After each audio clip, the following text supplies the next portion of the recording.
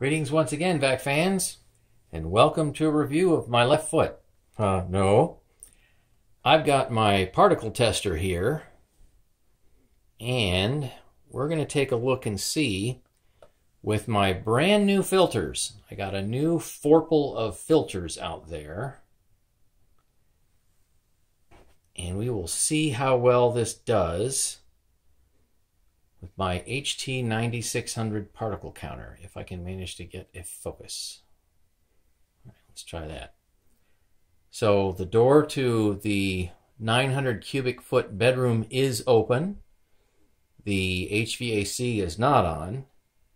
And it looks like we have initial conditions of 12 or 13,000 0.3 micrometer particles at the moment. All right, that looks good. I'm trying to do this at a very awkward angle, so please excuse the wiggliness. All right, so let's go ahead and put the filters back in to the Shark and see if that particle count goes up or down in the time it takes to vacuum this room.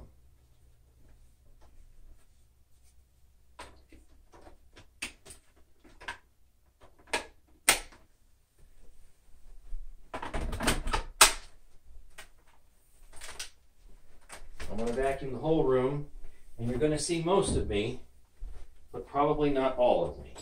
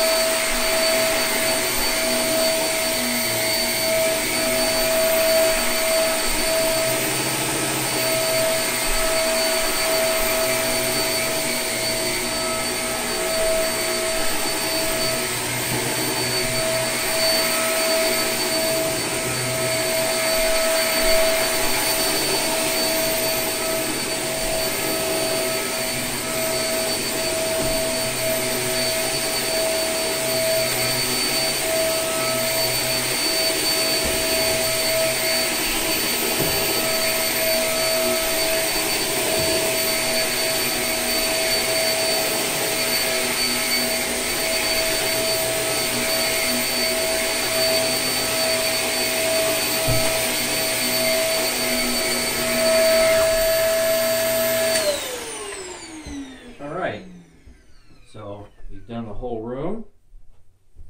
This nozzle size is a bit smaller than what I'm normally used to, so it takes a little bit longer to finish this.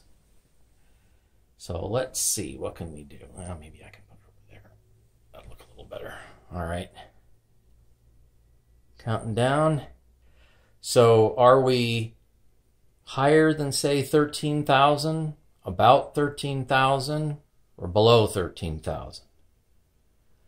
Look at that, 12,000. So I know, because I've done some other measurements, that this thing is not up to sealed HEPA standards, but with, I'm going to guess, maybe a minute and a half of vacuuming, the particle count seemed to be, oh, I'll see we're up to 13 something. Yeah, 13. All right, so I was going to say it went down a little bit, but it looks like it pretty much was about the same. So no appreciable difference, or if there is a difference, it's very small. And as always, I will go and put the averages of all four measurements before and after in the description. So go take a peek at that, and I imagine there's just not that much of a difference.